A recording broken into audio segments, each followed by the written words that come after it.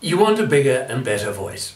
Okay, there are so many things that you have to work at, and some things seem impossible to get rid of if they're getting in the way.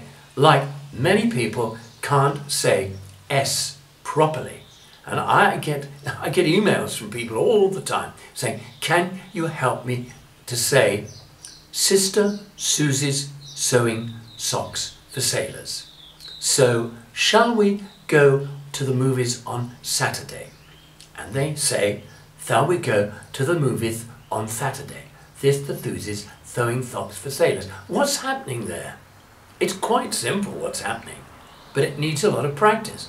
What's happening is that where you should have a s, snaky, slithery S sound from behind the teeth, s, you're letting the tongue come through and having a th, wet, weak S.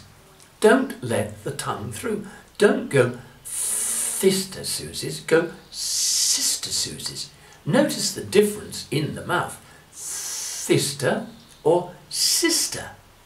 Sister. Hard S. Practice that snaky, slidey, slithery sound so we get Sister Susie's sewing socks for sailors, not sister, where the tongue comes through.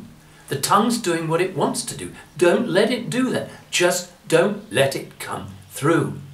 Not sister, but sister. Practice, practice, practice.